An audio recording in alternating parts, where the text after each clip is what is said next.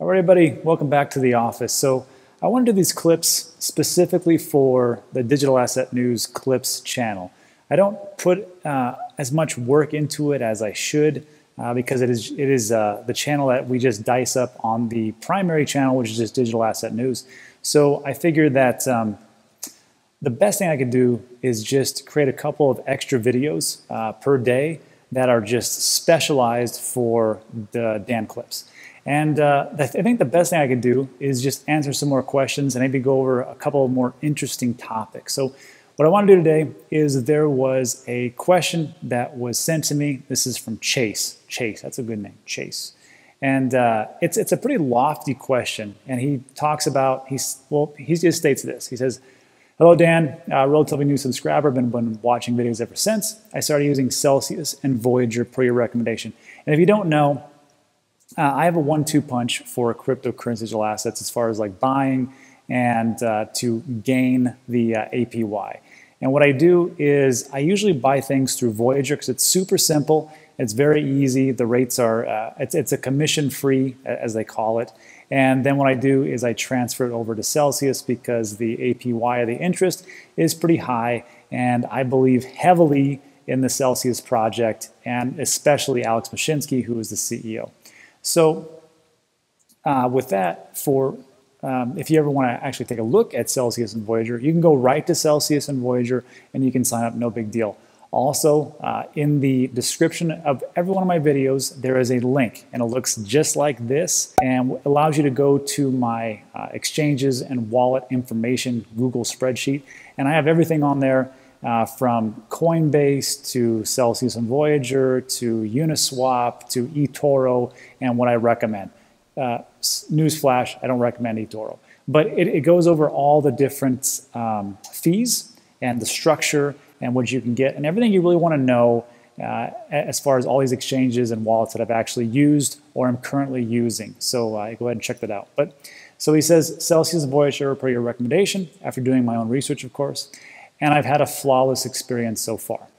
I've been mainly using Celsius because of the great interest rates I can earn on stable coins like USDC. I've been using the wallet as my basic savings account, earning interest like 11.55% this week instead of the bank's whopping 0.045. So a couple of things to unpack here. First of all, I'm jealous because I am in Texas and I don't have that ability to stake or to gain interest on my USDC or any kind of stable coins, because that's just how it is. I don't understand why, but that's where we're at. I actually interviewed Alex Mashinsky yesterday. Today's Thursday, it was yesterday. And, you know, I talked to him about that off camera and he said, "Hey, we're working on it. You know, these are the laws and whatnot." I'm like, well, that sucks. That didn't really help me too much, but whatever. But he gave me some good insight. He said, if you incorporate or have an LLC in other states, then you can do that route. But of course, I have incorporated my businesses in Texas where I live, so what are you gonna do? So anyhow, so there is that. I'm very jealous.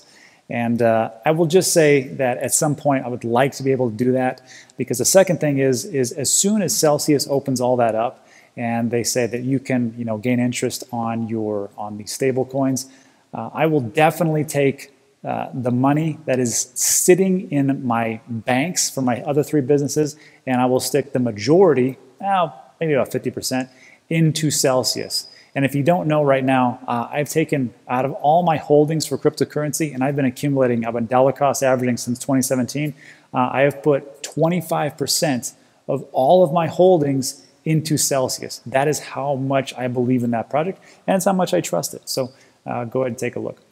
So the question, finally, if I get to it, my only question I have with holding stable coins is the news regarding the buying power of USD, which is a pretty good question.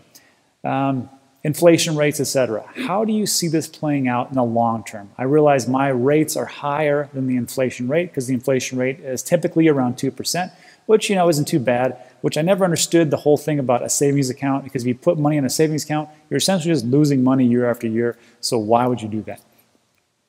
I realize my rates are higher than the inflation rate, but do you see a better way of holding stable money in crypto? My portfolio consists of about 80% Bitcoin and the rest in alt. I treat my USDC holdings completely separate Any thoughts, comments, concerns? So here's the thing. There's a wide variety of people and their beliefs. There is one side that says you should just take all your money and put it all in cryptocurrency because money is trash and it's not going to be worth anything. And there's another other side that's like, you know what, don't do that because it's very risky. And people are somewhere in the middle.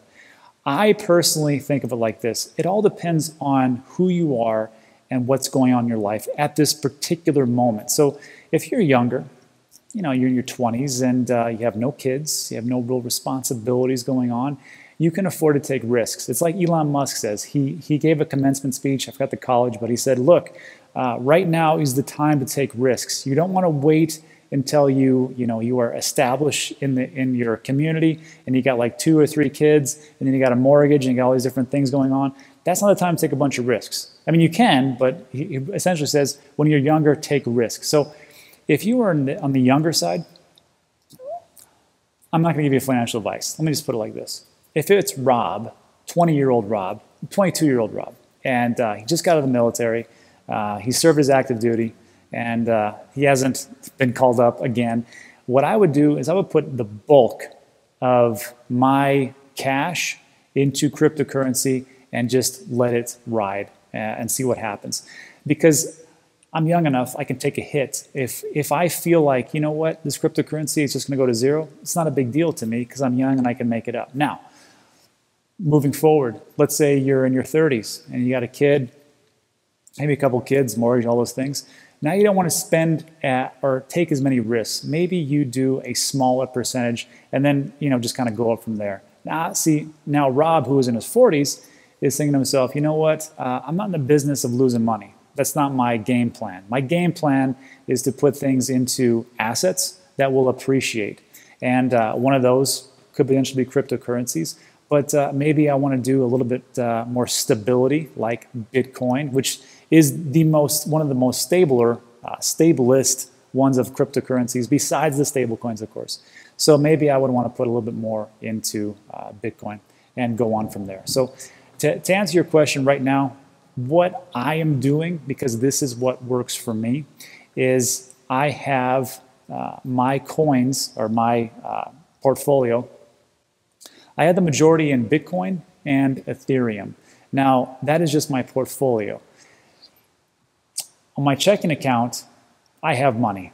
Because even though people say that money's going to zero and money is trash, well, guess what? Last time I checked, when I go to Wells Fargo to pay my mortgage payment, they're not taking Bitcoin, and they're not taking XRP, and they're not taking DOT. They're taking cash. So you have to understand that if you're going to keep it into cryptocurrency, just be aware that it could fluctuate wildly. So the time that you need your coins, like if you're younger, you don't need that money right now, so just let it ride. But as you get older, there's things that come up. There's issues that happen. There's health issues. There's different things that you want to take it out that you can't because maybe the market just takes a huge hit and you're like, well, shoot, I just lost 40% last month. And that's huge. So that's not for me. Moving into the whole question about stable coins. And then is the dollar going to lose appreciation or purchasing power? Take a look at this diagram. This is a diagram of the purchasing power of the US dollar going back all the way into the early 1900s until today. Your grandparents said, and rightfully so, that they could buy a car for a nickel or whatever it was. And you can just see it right here on this graph that that is essentially, I mean, not the total truth, it's a little exaggeration, but you know what I mean. The purchasing power of the US dollar has dropped over 90% since the early 1900s. So it will continue to drop, especially with what is going on with quantitative easing, the different issues globally, the different issues with China and Russia as they try to get off of the world reserve currency and dump the US dollar. So the dollar is only going to go down. However, the thing about the US dollar is that that is what you are actually paying for, or actually can pay your bills and your mortgages and everything else. So to me, I would just say to be cautious, but I personally would put a good amount in my cryptocurrency and digital asset portfolio. And then what I want to do is I want to gain the interest rate, so I will take it and I will put it into Celsius. And that's where I get that 25%. So Just be aware that, of course, the purchasing power of the dollar will decrease, but until your mortgage company and the electricity company and the water bill start to say, hey, you know what, go ahead and pay us in Tron, it's in the dollar. So that's what I have, and that's it for today. So if you like these types of videos, there's going to be 2 months going to pop up on your left and right, not for sure, because YouTube kind of controls the whole action. But that is it for today, and that's the special clip for Dan Clips. And I want to say thanks so much for subscribing to this secondary channel. Remember, YouTube likes to shut down crypto channels all the time, and who knows, I could be next. And that's why we have this second channel, on top of the fact that we can save a lot of you guys some time of just watching the clips. All right, thanks so much. See you on the next one.